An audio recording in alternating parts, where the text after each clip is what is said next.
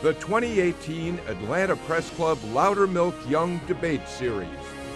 Brought to you from the studios of Georgia Public Broadcasting. This is the race for the 7th Congressional District.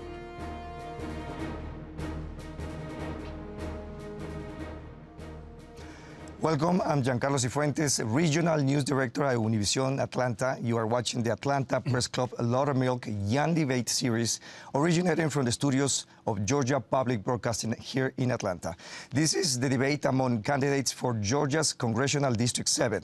District 7 covers a part of portions of Northeast Atlanta, including large portions of Eastern Georgia, including Peachtree Corners, Norcross, Cumming, Duluth, and Suwannee.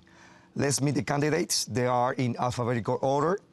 Caroline Boudreaux, a Democrat, is a professor at Georgia State University's Andrew Young School of Public Policy. And Rob Woodall, a Republican, has represented Georgia's 7th Congressional District since 2011. Now let's meet our panelists. Doug Richards is a reporter with 11 Alive TV in Atlanta, and Jacqueline Schultz is a multimedia journalist with Fox 5 TV in Atlanta.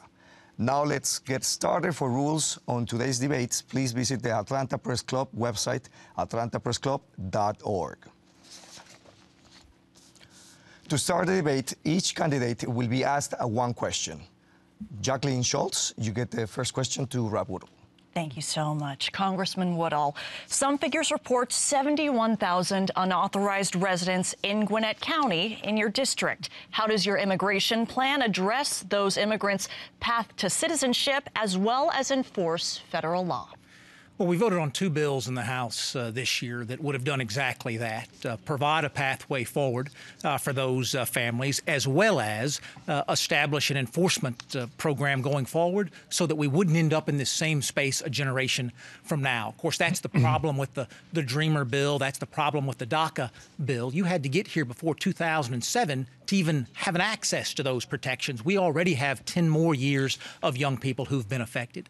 America wants the best and the brightest to be here. We have an opportunity. I see those kids in high schools across Gwinnett and Forsyth County. But it has to be a legal pathway forward. If we're going to provide a pathway to the best and the brightest who are living overseas today, can't we also extend that pathway to the best and the brightest who are right here in our high schools today? The answer is we can, and we would have if the bill that I'd supported in the House this year had become the law of the land. Mm-hmm. Doug Richards, you get to ask the first question to Caroline Boudreaux. Dr. Boudreaux, off of sort of the same topic, there is a caravan of folks coming from Central America trying to get through Mexico to the southern border of the United States. President Trump seems to view this as something approaching a national security crisis. What's your take on that?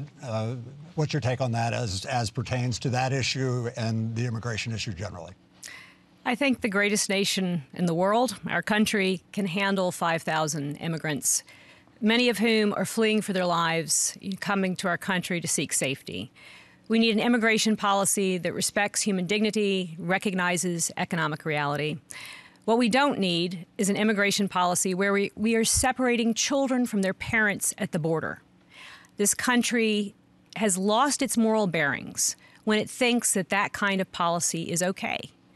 I would like to ensure that we don't have that kind of thing happen and that we treat refugees, people who have a fear for their lives, with dignity and respect when they apply for safety and asylum when they come to this country.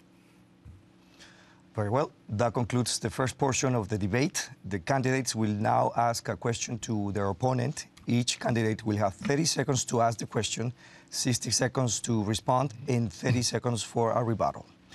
By random selection, Caroline Boudreaux, you may ask the first question. Okay. Congressman Woodall, you voted 17 times to eliminate protections for people with pre-existing conditions. If you go to my website, it's carolinforcongress.com, we have a list of those votes. Half of the adults under 65 in the district have a pre-existing condition. You had to have known the misery it would inflict on your constituents. So whose interests were you serving when you've repeatedly voted to eliminate protections for people with pre-existing conditions? Well, my response, Carolyn, is whose interest are we serving when we try to grandstand in that way. I think you know, because you've studied these issues for a long time, pre-existing conditions were first attacked by Republicans led by Newt Gingrich and Bill Clinton in the White House. Every American with a pre-existing condition in the country who was in a plan that the federal government regulated, Home Depot, Delta, all of the big plans across the country. We abolished pre-existing conditions for every single one of those families in a very successful program. What President Obama tried to do with the Affordable Care Act was to say a one-size-fits-all is going to cover everybody else. And what we found is that ran young people out of the program, pushed the oldest and the sickest people into the program, and raised rates so that no one could afford the program. Protecting people is a common value, but we have to do it in a way that makes common sense. And programs that no one can afford is not the right answer. You get 30 seconds to rebuttal. You have voted 17 times to repeal those protections for people with pre-existing conditions.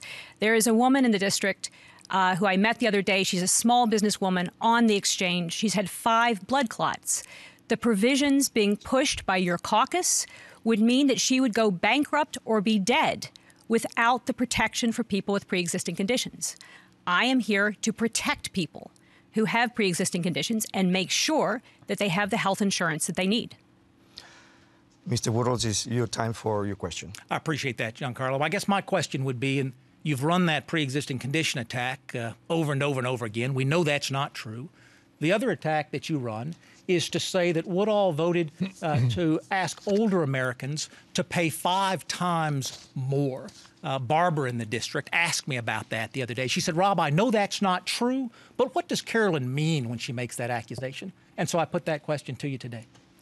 That is absolutely true. The American Health Care Act that you supported not only would strip protections from people with pre-existing conditions, but would also allow insurance companies to charge older Americans 5 times more. That is crazy. That legislation would have block-granted Medicaid. 60% of the people in nursing homes receive Medicaid. That bill was terrible public policy, and that's actually why it went down. We need to go back and fix the Affordable Care Act, implement it the way it was intended, and introduce a public option to the exchange so that every citizen has affordable, quality health care. Mr. Woodall, you have 30 seconds to rebuttal. Thank you. PolitiFact looked at that claim because Democrats are making it all across the country today and noted that it's not true. We can't provide health care without the resources to do so, and someone's going to pay for that care. What the Affordable Care Act did was to say young people are going to pay so much they're going to drop out of the system. That is a broken and failed system. We cannot perpetuate that. It is providing care for no one. But every single Republican replacement plan covers pre-existing conditions, takes care of our older Americans, shores up the Medicare program, and that's what we hope to go back and continue to do today. Thank you, sir. Well, that concludes our second round. For those just joining us, this is the debate between candidates for the Georgia's 7th Congressional District. We will go now to the panel to ask questions to the candidates of his or her choice until we run out of time, at what point as a moderator, have the privilege to also have questions and ask them. We'll determine when a rebuttal is appropriate. Doc, let's start with you. Okay. I'd like to ask a question of both of you, starting with you, Congressman Woodall. Some of the leadership in Congress has recently posited that the reason the federal debt is so large and that the deficits have ballooned so much is not because of the tax cuts that were passed, but rather due to entitlement spending. What's your take on that? Well, that's undeniably true. CBO has been reporting that going forward, not just this year, but last year and the year before that and the year before that. Doug, tax receipts today in the federal government are the highest level they've ever been in American history. It seems difficult to argue that if our tax receipts are the highest they've ever been and we still have a deficit, that problem is because taxes aren't high enough. It's that spending is growing even faster. And there are lots of things that we can do in partnership in a bipartisan way to solve that. As you know, I serve on a bipartisan, bicameral committee to do exactly that. I was proud to be trusted with that responsibility, and I look forward to the bill we'll bring to the floor later next month. Dr. Bordeaux? Right. So what we have is a situation where the Republicans passed a enormous tax bill that gave away tons of money to large corporations and very wealthy individuals. What that was an enormous swipe on our national credit card that the Congressional Budget Office has said is going to add $2 trillion to our national debt. That brings it up to $21 trillion. And now Mitch McConnell, the leader of the Senate Republicans, is like, oh, we can't afford to pay for Medicare and Social Security anymore. That is wrong. Can I have a follow-up? Just one quick follow-up. Would you repeal that tax cut if you were elected to Congress? I would certainly revisit it. Wells Fargo, Citibank, J.P. Morgan, they don't need $7 billion, and that's what they get in 1 year. They don't need those kinds of tax cuts. Nice, you turn, Jacqueline, to ask the question. This is for Professor Bordeaux. You say you're for, quote, common sense gun reform. What does that exactly mean while maintaining Second Amendment rights? Right. So I think many of us who are parents have seen the terrible shootings at schools. And, you know, on the TV, you see often, you know, the dead children in other countries. What they never show you is what a bullet does to the body of a child. We can do better. There are very common sense gun reforms that will make a difference. First of all, we need to have universal background checks that close the gun show loophole. My opponent does not support that. So any crazy violent murderer can go to a gun show and purchase an AR-15 and go shoot up a school. That's nuts. We can change that. I think we need to have a ban on military-style assault weapons. We need to ban the high-capacity magazines that feed them and get rid of bump stocks. And those are some basic things that most Americans agree on. Congressman, would you like to respond? Well, it's just nonsense to suggest that we don't have some common ground there. Of course we do. The law already forbids felons from purchasing guns. We can make it even more illegal than it already is, but it's already illegal. The law already prevents folks from doing bad things with guns. So we can make it more illegal, but it's already illegal. My first rifle came from Santa Claus under the Christmas tree. Culturally, things are different in the South than they might be in the North, and they might be in the Northeast. We're not going to run a background check on a mom to give that gun to her son under the Christmas tree. But when it came to enforcing that background check system, while others voted no, I voted yes to fully fund the National Instant Background Check system. I voted yes to make sure we have everyone with a mental illness registered on that program. We can do more. What we can't do is let folks disguise their anti-gun policy agenda under the guise of protecting our children. This is a question for both candidates. What's your point of view on the discussions that we had a couple of months ago about teachers carrying guns to school? Mr. Woodall first. I can't imagine why that would be a good idea. Here in Gwinnett and Forsyth counties, we have amazing school resource officers. As taxpayers, we invest in trained law enforcement officers to go in and be present in our schools and protect our children. Our teachers signed up to teach young people. Our law enforcement personnel signed up to protect those young people from bad actors. No, I don't need armed teachers. I need trained, competent security personnel, and I'm proud that in our district, we're living that model today. Professor Bordeaux? Yeah. I just want to go back to the background check issue. Yes, it's illegal for a felon to purchase a gun, but if there's no background check at a gun show, how do you know if he's purchasing the gun or not? But just to go to this, no, teachers should not be armed in schools. And it's a measure of how far our debate has swung to the right that is even on the table. Insurance companies won't insure schools where teachers are armed. Teachers need to have the supplies they need to teach. We don't need to be spending money on weapons for our teachers. That's crazy. Doug, you try? Let's talk about infrastructure and transit, Congressman Woodall. Recently, a bus line was funded through your district up Georgia 400 to great celebration on the part of you and Congresswoman Handel. As Congress ponders a new infrastructure bill, do you think that there is enough attention being given to to train transit and rail transit in big cities like Atlanta and Metro Atlanta? Well, Doug, I think what we've found is heavy rail isn't financially viable today. When you look at deployments across the country, you do see bus rapid transit, you do see light rail deployment. So I think folks are moving away from that most expensive method of transit, moving into other opportunities. We're going to have that referendum in March in Gwinnett County this year. As you point out, Forsyth County through that Georgia 400 project is already moving in that direction. There's absolutely a desire for livable, workable, walkable communities. Transit's going to be a part of that.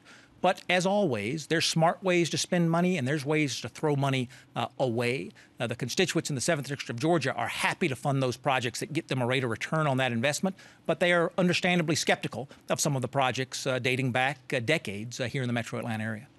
Do you mind if, Sure, Dr. Bordeaux, do you mind answering that question? No. All right. Right. So folks in the 7th District have a soul-sucking commute, and we absolutely must invest in transit. A lot of what they're talking about right now is bus rapid transit, and I absolutely support that. When I worked for Senator Ron Wyden back in my early career, I helped Portland, Oregon get funding for their light rail system. What has happened in the 7th Congressional District is that we have been sending our money all over the country to support transit and transportation systems in other metro areas, and it's time for us to bring some of that money back home to help us build out our own transit systems. Jacqueline, your turn. Congressman Woodall, you've praised and you're a strong supporter of President Trump's economic policy. However, from farmers to a lot of small businesses, Georgia, they've said they've been feeling really hit by the tariffs on China. How do you address those business concerns of Georgians? Well, they are absolutely being hit by those tariffs. They're also being hit by the unfair trade policies before those tariffs. There's only one nation on the planet that can take China on when it comes to unfair trade practices. That responsibility falls to the United States of America. And with constituent after constituent, company after company here in the 7th District of Georgia, I hear exactly what you've said. Rob, this is making life harder on us.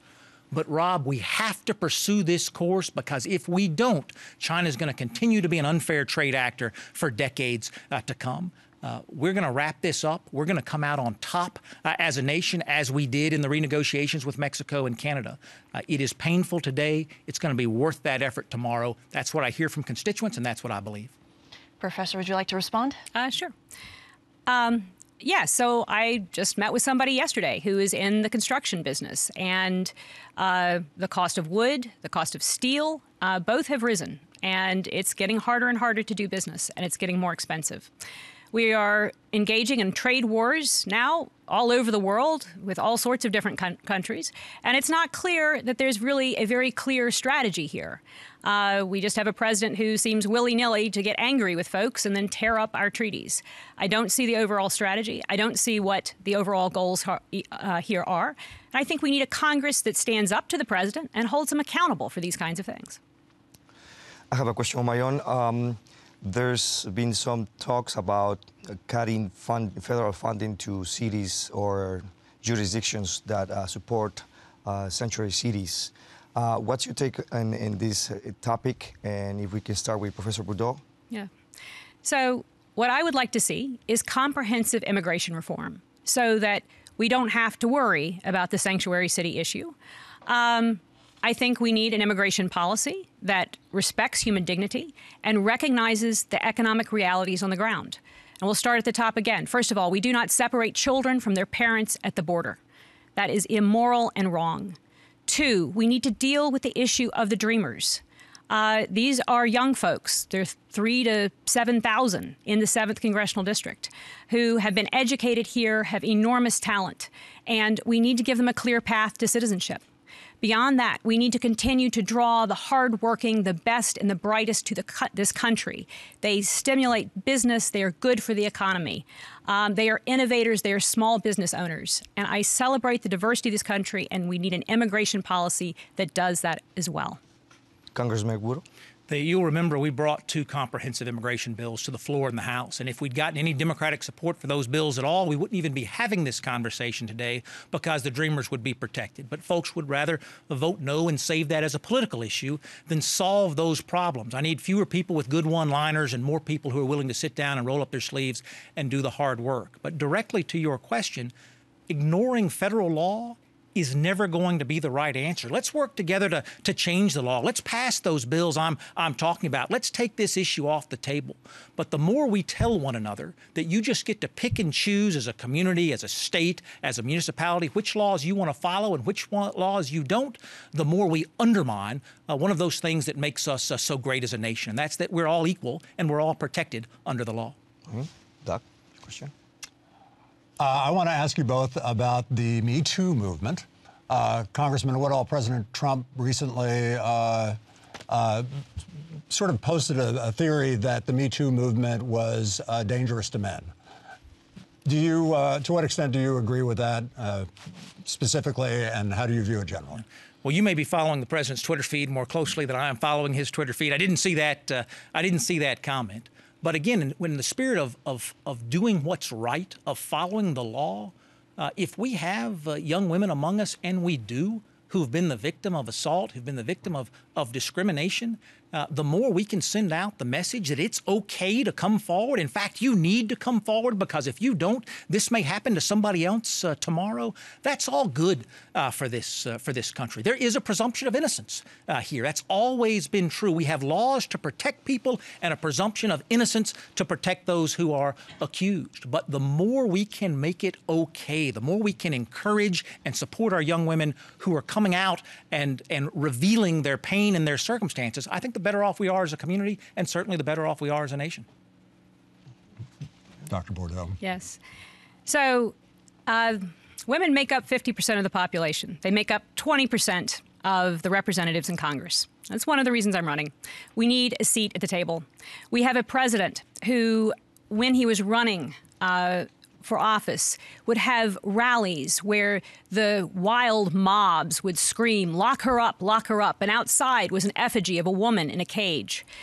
We have a president who was on tape admitting to sexually assaulting women, who many women have come forward and accused him of sexual assault. We see all sorts of rollbacks of protection for women, protection for equal pay for equal work.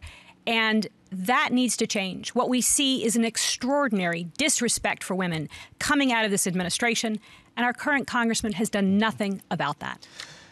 Jacqueline, last question, 30 seconds response. Okay, this is a question for both candidates. There's debate among veterans as to what to do regarding the Department of Veteran Affairs. Do we fix the problems, or do we keep funding Veterans Choice to speed up the time that veterans are seen by a doctor? What's your, Congressman Woodall, let's start with you. What's your opinion there? Very proud of the Veterans Choice program. Voted in favor of it, helped to get it off the ground. What we see is a generational divide, Jacqueline. If you're an older veteran in America, you feel like the VA is the only group of docs that understands you, and you want to make sure that system continues to work well into the future. If you're a younger veteran, you're used to having choice, and you want to be able to opt out and go see your own doctor. Yes, it costs more to run the Veterans Choice program, but it's the right thing to do to put a stop to these long lines that have undeniably disadvantaged veterans of all ages. Thank you. And Professor. Right. Absolutely. We owe our veterans utmost respect, and the long lines at the VA are inappropriate. And I think this is one area where I agree with our congressman. That being said, what we see happening with these private plans is it's draining our current VA programs. It's making them less effective. It's harder for them to operate because the money is being transferred to private providers. We do need to go back. We need to make sure that our public VA system works and is effective for our veterans. Well, that's all the time we have for questions. Each candidate now will have 60 seconds for a closing statement, and we'll start with Congressman Rob Woodall. Thank you very much, Giancarlo. I appreciate your moderating us today. Doug, thank you for being here. Jacqueline, thank you for being here. Thank you to the Press Club for continuing to do these debates. We have a lot of opportunity to get information, and this is still one of the most valuable. I think what you've seen here today is a stark contrast. You see a lot of angry, a lot of animus towards the President of the United States. And if this were a presidential election, this would be the time to have that conversation. If you want someone to continue to resist this president, you have a democratic choice to do that. If you want someone to get results from this president, you have a candidate who will do that too. That's me. If what you want is to begin impeachment proceedings and criminal investigations, we have have a candidate who will take us down that road. If what you want to do is to provide problems with solutions, you have a candidate in me who is experienced at doing that, who's been successful at doing that, and with the vote of the 7th District of Georgia will continue to do that going forward. I ask each member of the 7th District for their vote on November 6th, and I thank you for the privilege of serving you. Professor Bordeaux, your turn. Okay. Thank you all for hosting this debate, and thank you all for watching. My husband and I live with our 6-year-old son in Swanee. I'm a professor of public policy at the Andrew Young School of Policy Studies at Georgia State. I am running for Congress, though, because I do not want to leave my son and our children a broken and bankrupt democracy that fails to protect their future. We have a Congress that is in the pocket of special interests, and a congressman who receives 60% of the funding for his campaign from special interest PACs, and he votes accordingly. We need campaign finance reform. We need affordable, quality health care. We need to bring the jobs of the future to our community, and that means investing in infrastructure and in transit. We need to make sure that our children have a world-class education. And as your Congresswoman, I will fight on your behalf for those things. I believe in a country that is diverse, inclusive, global in its outlook and aspirations, and I ask for your vote on November 6th. Thank you. Thank you. That concludes our debate. We'd like to remind voters that Election Day is Tuesday, November 6th, and early voting has begun. Our thanks to the candidates and the panel of journalists here present. I would like also to thank the Atlanta Press Club and the Georgia Public Broadcasting for arranging today's debate. For more information on the full schedule of general elections debates, please visit atlantapressclub.org. This debate will be archived there and on Georgia Public Broadcasting website, gpb.org. This concludes the debate. Thank you.